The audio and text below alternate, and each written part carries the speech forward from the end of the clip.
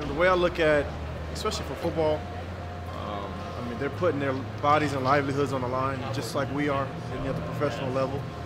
And just to say that, college education is enough when the universities are making so much money off the athletes. They're selling your likeness, selling your jerseys, bobbleheads, whatever else, blankets, whatever else they can sell, while you're there for those 3 or 4 years. The kids deserve more, and they should be given more. So they should at least be compensated. I don't know what the number is, but it should be something.